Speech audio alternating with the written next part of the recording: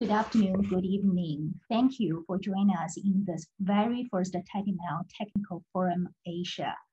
My name is Wei Xiao. I'm from ARM Machine Learning Ecosystem. It's my huge pleasure to be on the technical program committee of tinyML Asia. So our next speaker is Koichi. So Koichi, could you please start your presentation? So Koichi NAKAMURA graduated from the Information Science and Technology Graduate School of the University of Tokyo.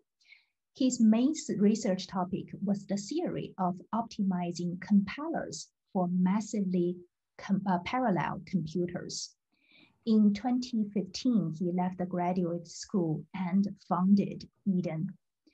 So his topic today is acceleration of deep learning inference on Raspberry Pi's VideoCore GPU. So Koichi, please start with your presentation. Thank you. Okay, thank you very much. So I will talk about Raspberry Pi's acceleration. And I will skip this slide because already introduced me. So I was selected as an ARM innovator because of this topic, acceleration of deep learning inference on Raspberry Pi. This is a brief summary of my company, Idein. Idein is a startup company located in Tokyo.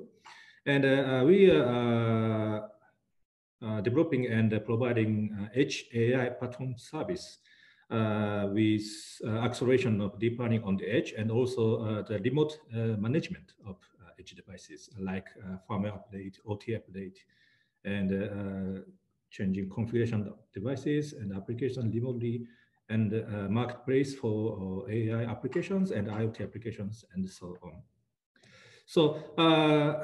So, again, today I will talk about deep learning on Raspberry Pi. I'm mostly focusing on inference of deep learning models on Raspberry Pi. And why we working on Raspberry Pi is because Raspberry Pi has a big ecosystem in terms of users and many companies, software ecosystem and hardware ecosystem, sensors, cameras, housing, and so on. And it's very easy to use. So there are lots of documents on the web and books and tutorials and the schools. So it's very easy and it's versatile. So Raspberry Pi is not designed for specific purpose like AI. So it's very versatile and the low price. And recently, Raspberry Pi, the industrial use of Raspberry Pi is growing. Roughly 60% of shipment of Raspberry Pi is used for industrial purposes, like digital signage and IoT devices and so on. So actually, Raspberry Pi is not so much tiny in comparison to Cortex-M devices, but it's very good candidate for doing a business in IoT area field. So so because of that, we started research of development on Raspberry Pi. Firstly, I will show you a demo, the videos. So this is running ImageNet classification on Pi 0. Here it is. Can you see my mouse? So we run 1,000 plus ImageNet recognition using Mobile V2 1.0 with resolution 224 by 254. And the important part is that we are using a floating point 32-bit full precision. So we do not use any quantization and pruning. So it's a full precision model. And we are able to run ImageNet more than 8 FPS on Pi 0, just 5 device. And this is another demo. So running SSD, the object detection, more than 12 FPS on Pi 3. and the pose estimation using pose proposal net. It is like open pose, but more faster model developed by Japanese researcher, and it's roughly 10 FPS on Pi 3. And actually, this is faster than open pose on Jetson Nano. So, and it's a very accuracy is very practical. Okay, and semantic segmentation, more than 5 FPS on Pi 3. In this case, we are recognizing a person in the left mask. We are using deep lab V3 with mobile V2 backbone. Also full precision, so floating point 32 bit. And this is amazing demo running image captioning. So you see now the Raspberry Pi says here is a laptop computer sitting on top of the desk. Computer monitor sitting on the desk. Something like that.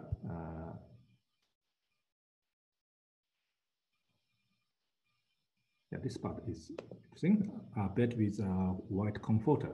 So it's wooden headboard. So now Raspberry Pi is recognizing this wooden headboard and the white comfort. So we are using a mobile V2 encoder plus LSTM decoder. We are also using floating point 32 bit full precision model, and more than 2.5 FPS on Pi 3. And this is the last demo, sound recognition. Maybe no voices, sorry. Yeah, so actually now this demo is recognizing the dog is, and a baby, sorry, crying baby, and so on. So we are using also LSTM-based sound recognition model. And here is more another videos, lots of videos. So please visit our YouTube channel, youtube.com/Idein Inc. Okay, so this is a brief feature of our demo. So we are using a built-in GPU of Raspberry Pi called VideoCore IV and VideoCore VI, developed by Broadcom. So we are using no other accelerators and no servers. So just a single Raspberry Pi board, Pi 0, Pi 3, Pi 4, and so on. And also this is important. We do not use model compression techniques such as quantization and pruning. So, and also distillation. So there is completely no accuracy drop. So the model in training phase and the inference phase is mathematically equivalent. So completely no accuracy drop. And because it's portable between the devices, so our model can run on Pi 3, Raspberry Pi, and also Intel, NVIDIA, because so there are no quantization, so no need of specific hardware, so it's portable. So why? So I think the quantization and the pruning is very important for tinyML, but why we do not use model compression is that we put on the highest priority on easy to use. So easiness is very important. User experience is very important for doing this kind of business. So we have been doing lots of R&D how to avoid model compression techniques. And this is benchmark. In case of ImageNet, 1000 class image recognition, and our Pi 0 version is roughly 49 times faster than TensorFlow on Pi 0. And in case of Pi 3, it's 6 times faster with same accuracy. So it's better. So there's no sacrification of accuracy. So same accuracy and 49 times faster. And this is the brief summary of benchmarks. So this is the brief summary of benchmarks. So please look at details later in the slide. But we achieved more than 10 FPS or close to 10 FPS on Pi 3 for classification and detection and poses measure. So very basic, important tasks for analyzing people behavior. So this is the performance of VideoCore 4 and the VideoCore 6. Until Pi 3, the SoC equips a VideoCore 4 GPU. And its peak performance is 28.8 gigaflops. Not quite fast. Actually, in case of Pi 3, a CPU is faster. But the combination is more than 60 gigaflops, so it's quite good. And in case of Pi 4, from Pi 4, they are using a new version of VideoCore 6. It has 32 gigaflops, and CPU is 48. So CPU is faster, but it's compatible. So the CPU plus DPU is more than 80 gigaflops. So it's very nice for this kind of very cheap device. And how to use VideoCore? Actually, at the beginning, there is no software tools to use the VideoCore. So we have developed software tools from scratch by reading architecture reference guide for VideoCore 4. And it's open sourced. Please visit this GitHub repository. Actually, this is my personal repository. And there is the tools and examples. And actually, there is no reference, there is no document about VC6. So actually, we did a reverse engineering of VideoCore 6. Of course, by permission of Raspberry Pi Foundation, and we have built software tools. So, so we send a random instruction bits to the VideoCore 6 and read the result. So and repeat. So doing an entire reverse engineering of this chip and make these tools. And this Pi VideoCore and Pi VideoCore 6 is just assembler tools. So writing most primitive codes. And we recently released QMKL, which is a mass kernel library compatible with BLAS and Intel MKL running on the Raspberry Pi's GPU. It's also open source. And I'm sorry about that. The deep learning software stack is not fully open source, and we will do. But today, it's not open. And this is an example of the code. So actually, it is written in as an embedded DSL for Python programming languages. So it's assembler languages, but you can write this kind of code. And sorry, it's also no time. So and we built entire software stack from on top of this assembler. So our compiler takes ONNX as an input and doing a graph optimization of the ONNX model and the other optimization I will explain later, and generate the C program for various chip CPU and the VC4, VC6, and the mobile GPUs. And this is brief architecture of VideoCore 4. So the VideoCore 4 has 12 QPUs, and each QPU has 4 SIMD core. And 12 QPU, and each QPU is 16-way SIMD core. So it's the multiplication is roughly 92 power reason. And floating point 32-bit accumulation and multiplication dual issue and special function. So it's very old-fashioned assembly architecture, and very low memory bandwidth. So it is the most important point. How to maximizing utilization of memory bandwidth is most important. So I will skip these slides. So it's how to read the data. And we did R&D of a compiler. So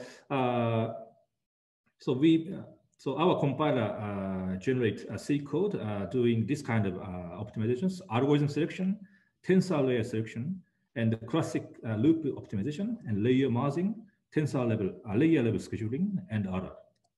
So for algorithm selection, the most important operation of deep learning is convolution. And for single convolution, there is lots of infinite number of implementations: direct, IM2 call, and Winograd, FFT, and each algorithm has many varieties. And there is a trade-off between the number of operations and the memory utilization. And IM2 call is most popular implementation because it can use a BLAS, so optimized mass kernel libraries. But in case of this kind of mobile GPU, the memory bandwidth is very limited. And because IM2 call requires 9 times more memory utilization. So in case of Raspberry Pi, we use a direct algorithms. It's very rarely used, but this is the best algorithm for Raspberry Pi. And the tensor layout. Most deep learning frameworks uses CHW layout or HWC layout, but we selected HCW layout. So channel middle layout. It's very rare. So I want to explain why, but there's no time to explain about that. So channel middle layout. We did lots of benchmark, and we found a channel middle layout is the most efficient in case of VideoCore GPUs. It's unique, and the classical loop optimization too, because the VideoCore GPU has no dynamic mechanism for doing register allocation and instruction scheduling to reduce the latency, memory load and store latency. So doing a classic loop optimization by hand and by compiler is very important. So our compiler do unloading, interchanging, software pipelining, and so on, considering these topics. And layer merging, it's very popular optimization. So merging 2 layers to 1, and writing handy tuned specialized convolution kernels with assemblers. So we wrote, for example, more than 20 implementations for just 3x3 convolution. And there's lots of variations of 1x1 convolution, 1x convolution, x/1 convolution, x/x convolution. So lots of variations, more than 100 implementations for its mass kernels. And the layer level scheduling. So because the memory bandwidth is very limited, so we analyze the entire computation graph and simulate the memory utilization, memory consumption, and the latency of each layer, and solve the combinatorial optimization problem using the solver. Using this kind of technique, we can reduce more than 30% of the memory utilization consumption. And actually, this is very tricky part. So removing IO control overhead, because you saw, as I said, Raspberry Pi in case of Raspberry Pi 0, GPU is 14 times faster than CPU. So as a result of optimizing GPUs, now a CPU became bottleneck. So calling IO control is too big in case of Pi 0. So we moved entire control flow management from CPU to GPU. So usually this kind of compiler generated code. The host CPU calls each layers one by one, but it's too slow in case of Pi 0. So we moved entire control flow to GPU, but the VideoCore GPU is not designed to do such kind of things. So it's a bit tricky. So we did every simulation ahead of time. Every simulation of control flow and the memory allocations beforehand, and resolve the every resource utilization statically, and generated and achieved this kind of continuation. And I've skipped this part. So we provide ActCAS, which and you can access our SDK for free. So please join our partner program. And this is practical applications. Actually, our main customer is a Japanese big convenience store chain. So they are using our Raspberry Pi software to analyze customer attribute analysis or the audience analysis for digital signage and facial identification. Everything is running locally on Raspberry Pi. Yeah. Sorry. Yeah, so here is the name. It's the name of person. So, sorry, what is that? So, Idein is doing R&D and providing SDK and cloud service for Raspberry Pi, because Raspberry Pi is very popular and low price and versatile and has a large ecosystem. So, and we showed that Raspberry Pi has enough computing resources to run various deep learning inference at a practical speed. To achieve to do this, we did a lot of R&D on the compiler things. And the most important optimization is maximizing memory utilization, because the memory bandwidth for low-end mobile GPUs is very limited. And now we started from Raspberry Pi, and now we are expanding to other mobile GPUs like Mali and Arduino, and so on. Sorry, is there any times, minutes?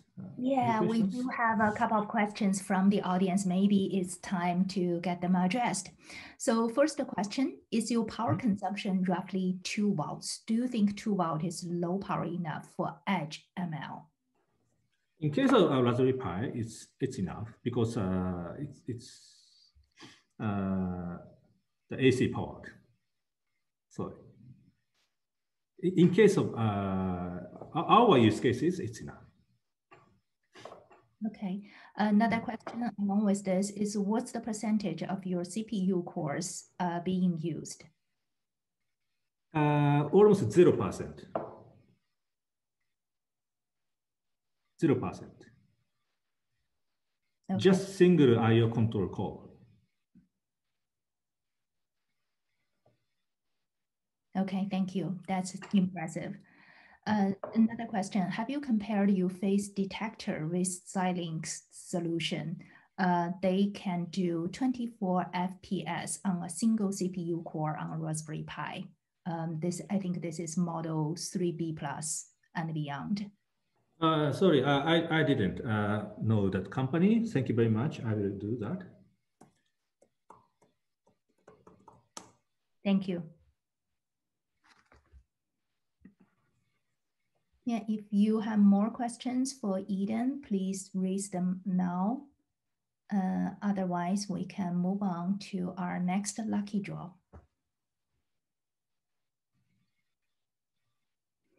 Okay, thank you very much, Koichi-san, for your great presentation. Thank you.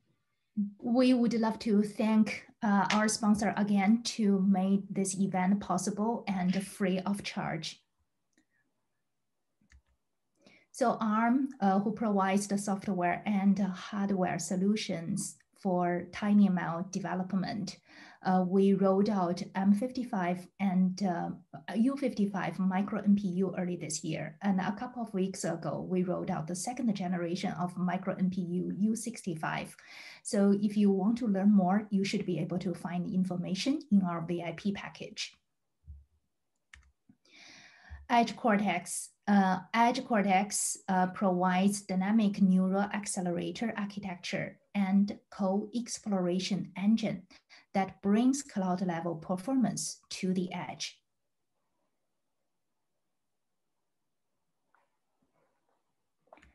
SynSense builds ultra-low power sensing and inference hardware for embedded, mobile, and edge devices.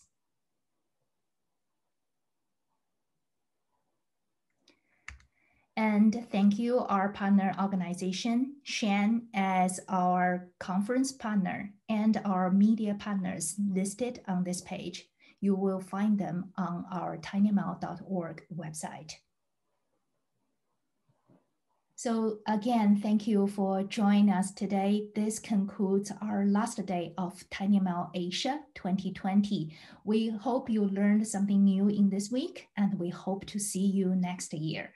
So please visit tinyml.org for more information. The slide deck and the videos will be posted shortly.